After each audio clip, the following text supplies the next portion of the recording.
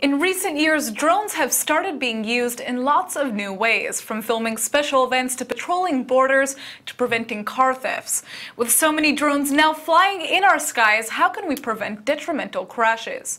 One Israeli company has a unique solution. Joining us in the studio today is Kobi Marenko, the CEO of Arbe Robotics. Thanks for coming in. Thank you. So to begin, can you tell us a little bit about the current drone market and how it's been changing? So first of all, the drones market today is definitely in its early stages, and what we see today is not what we will see 5 years from now.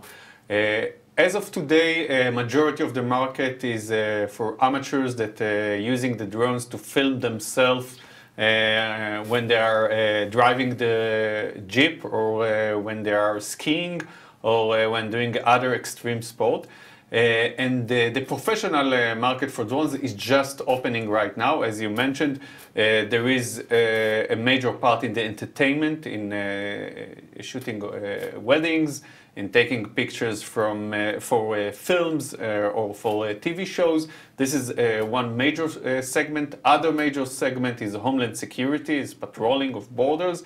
The third major segment is precision agriculture, flying drones on places that you're growing some kind of things, and you want to see where is it the time to yield it already or not. Interesting. And the last but not least is a kind of inspection of construction areas, inspection of high voltage electricity plants, and so on. So I can imagine, if there are so many different people who are beginning to use drones for individual purposes, this isn't like an airspace, where people know exactly where other people's drones are. So there are issues with potential crashes, right? What kind of technology have you guys created to deal with that issue?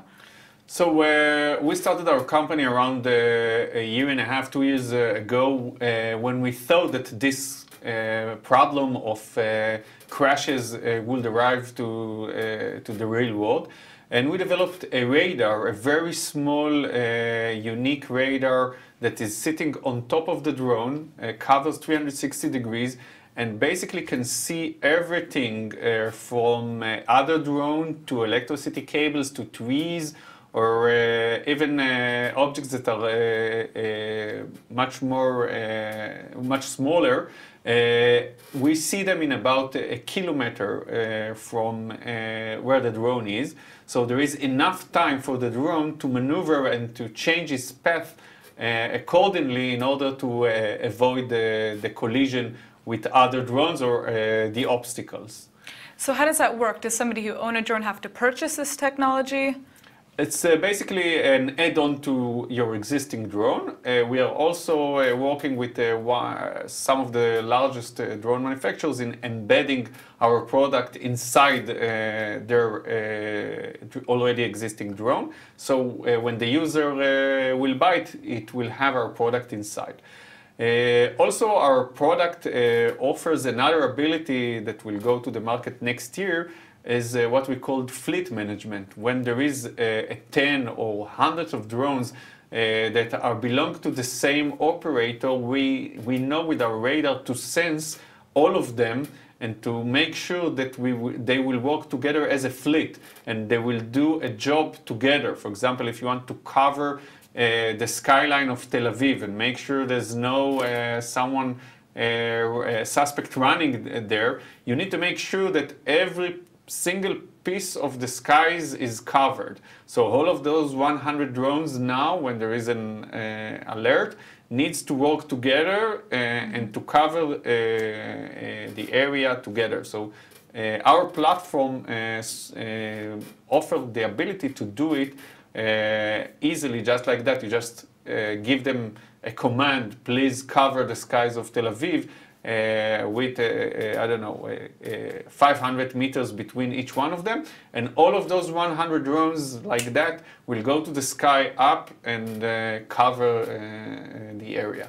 It's really interesting. So this is just a question that I'm interested in understanding. Now, if I want to go out and buy a drone, do I need to get government approval? How does that work? No. First of all, Israel is not very advanced in terms of the regulation. In the States, if you bought a drone, first of all, you need to license him with the FAA. So there is a website of the FAA. You need to write down the number of the drone, and you get a kind of certification that you can fly it. Then you're able to fly it with line of sight. So which means as long as you can see the drone with your eyes, you're allowed to fly the drone. But still, if there is other drone that can cut you, and you might cause a crash, or there is That's still an issue that you face, yeah, right? this is the issue we face.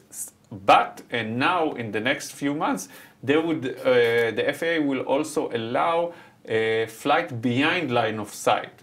Amazon, for example, as we all know, planning to do a delivery of packages for around 20 kilometers with a drone. So it means that no one will see the drone. It should be fully autonomously.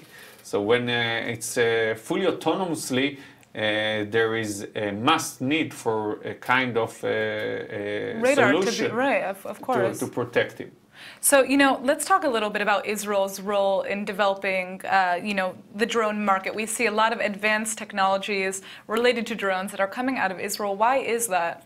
I think the Israeli army, or especially the Israeli Air Force, is one of the first air forces in the world to started this business of unmanned aerial vehicles. So in Israel, there is the big brother of the drone, which is the unmanned aerial vehicle, exists for almost 40 years from now. Those planes were used in Lebanon war, and in the last 20 years they are with us. So there is a lot of know-how and a lot of new technologies that emerge from the Israeli defense industries that went into the civilian market. I think it's a bit like the cybersecurity that Israel is strong with because of the Israeli intelligence and the Israeli army. So this is a really domain that is strong in Israel. There is today, I think, around 100 companies around drones here in Israel. All of them started in the last 2-3 years. And that should be my next venture.